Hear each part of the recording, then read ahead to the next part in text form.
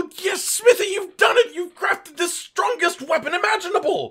Actually, Cotton, there is one thing that could make it stronger. What? Well, if you could go grab me an Anjanath's tail. An Anjanath? Yes, and then a Glavenus's arm. Arm? Yes, and then if you wouldn't mind, I'll take both of the pinky toes off of a Runer Nergigante.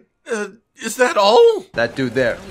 I need his prosthetic leg. His leg? Ladies, gentlemen, and monsters of all ages, as we come rapidly closer to more game updates with more monsters and more glorious general game additions, now seems like the best time to sit back and reflect on what has already come. The good, the bad, and the ideas for how these systems and mechanics could be changed and reused in the future.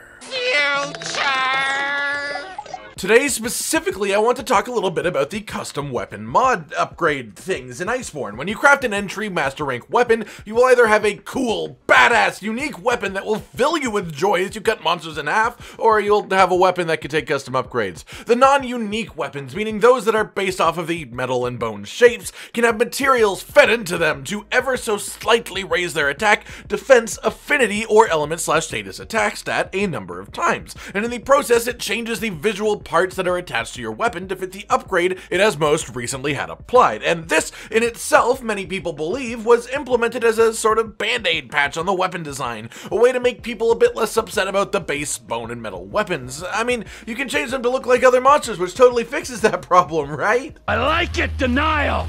That is first part of the grieving process, brothers. Well, to the developers' credit on this one, I think it did help in a couple of ways. I mean, first up, yeah, the variety is a little bit nicer. Your weapon still grows and changes as you progress, even past the final weapon of the tree. And honestly, for a lot of players, it might be the only time that you'd see, for example, a Valhazak part on a metal bow. So there are at least a few positives from the visual end of the system. As far as the mechanical side of it, well, it simply gives a large portion of the purpose to the guiding lands. Without it, we would gather the absolutely minimal amount needed for proper augments, then maybe some stuff to make a nice pendant or some other nice flavor-based side activity that we do over there. And then other than the pure joy of simply hunting a monster for the sake of hunting it, the guiding lands would be more or less useless to us. And I base that on absolutely nothing. The custom upgrade system ensures that we have more good, progression-based reasons to hunt in the guiding lands rather than on investigations, for example. And it pushes you towards experiencing more of this wonderful game. On which note, it succeeds even further by having things like literally a great Jaggrass mod.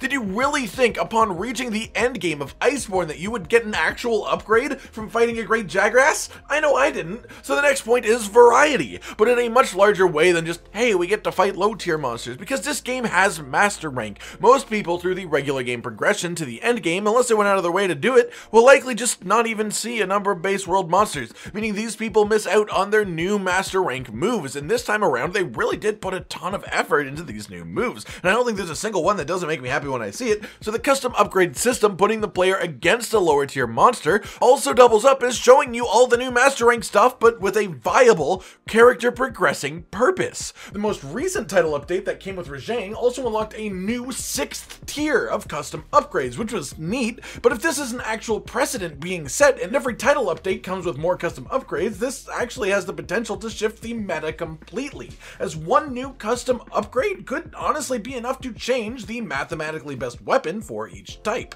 And while some people might not be a fan of that, I actually really like it. I mean, sure, it means more bone and metal weapons, but it also means more people using straight up different weapons, which is always cool to have happen. But now that I've talked about the good parts of this system, the parts that I actually quite like, it's time to dive into the stuff that is maybe not quite so great. This is why we can't have nice things. And starting in that good old visual section again, well, the main glaring issue here is that putting a different monster's parts on a base bone or metal weapon doesn't make it look even remotely better. On average, if anything, honestly, it actually makes the weapons look worse, because at least in the original composition of the weapon, the base shape was considered when the monster parts were added, whereas this feels sort of like some strange random number generator was used to create the combinations, and as I said before, some of them look interesting for sure, but the opposite side of that spectrum is things that look like absolute trash, and there are a fair few of those around, like Fulgur Anjanath bits on the Great Juros Metal Hammer, for example. Don't get me wrong, the furry bits are nice, but look at how it connects. There's a little bone plate that doesn't even really attach to anything, and it literally just makes this version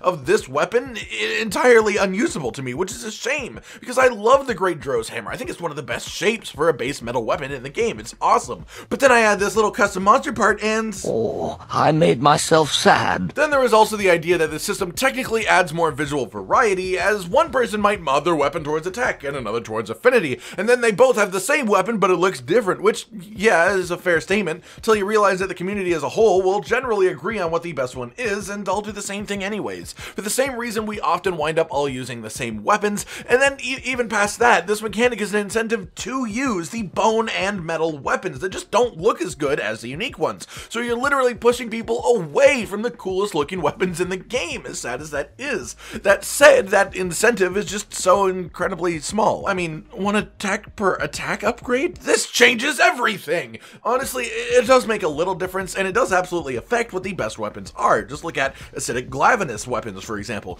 But it's just so boring. The number is so tiny, it's not even exciting to see as a whole. So it's just like, yeah, I'm gonna go grab this because I'll simply be weaker if I don't. But oh boy, does this feel like a chore!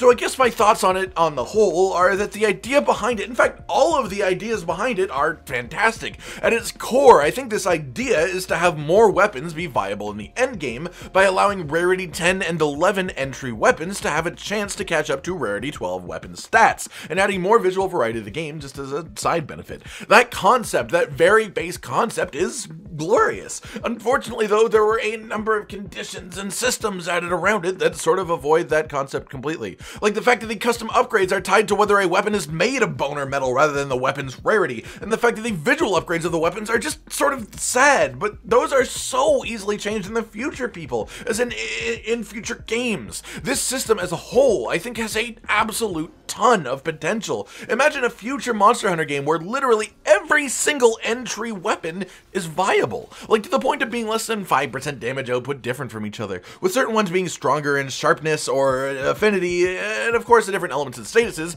But imagine if all of these were just so close in general strength that you could viably see 4 greatsword users with 4 different greatswords, and all of them doing fantastic and different types of damage. What a twist! That, I think, is the true potential of this system in the long run, and visually speaking, there are totally more interesting ways to do it too. Even if you don't go full-on unique shapes and models, which is of course the biggest preference for this type of thing, you could do something much closer to the Lunastra weapons from Base World, for example, where they had the little bits and pieces of their other monster, but the metal part of the weapon was all beautiful and, well, Lunastra flavored. The same thing went for Culve weapons that got gold. They're beautiful. So what if you put on a Valhazak weapon and the metal suddenly looked like it was actually constructed from Valhazak scales, and then you could put the little flavory bits on top of that? I'm not crazy. Well, I am crazy, but that would be really cool, right? All I know is my gut says maybe. And then on top of this, there is nothing to even lock this mechanic to needing to affect stats in the first place. What if, instead, we had custom upgrades as a purely visual mechanic, and you could choose whatever monster you wanted, like a consolation prize, like, aw, you wound up using a basic bone or metal weapon? That's a shame. Well, at least you can choose which monster you want to represent on top of it. Sure, I think there are better ways to take the system, but hey, more options are more options, and options are always good. Overall, I think I'm happy that this system exists in its current incarnation in the game. Sure, it is likely the cause of me seeing more base bone and metal weapons around the world, and I'm not the biggest fan of that part, but the rest of it I can get behind, and past that is what the system could become in the future that really makes me accept how it is right now. I know a bunch of you probably hope it doesn't even come back in another game in the first place, but I hope it does make it, and as such, I will happily point out my problems with it in the hopes that somebody is actually listening that can fix it. But I point out these problems not because I don't like the system, but because I think the system has massive potential of turning into something truly, undeniably awesome in the future. Alright everyone, I've been Cotton Dinosaur, and this has been the custom upgrade weapon mod system. Do you like the way this mechanic works currently? How would you change it for future titles? Like if you liked the video, subscribe and hit the notification bell for more, and most importantly, ladies and gentlemen, until next time, stay sweet. This is the brand new outro to tell you all the things that you do that we love, so let's start with something simple and say, oh, we love your eyes. When they're watching us play video games, when we make a bunch of jokes that are kinda lame, or when they gaze upon our failures as we try to kill the monsters or report important news about the Kingdom Animalia. Rage, Continent, Hollow, we're all here, talking about the things you want to hear. So if you want to be the first to hear, like and subscribe and the bell and we'll cheer. Some of you are patrons, even though we are all the noobs and you're the pros. There's nothing we can do to thank you. No, really, there's nothing we could possibly do. Goodbye.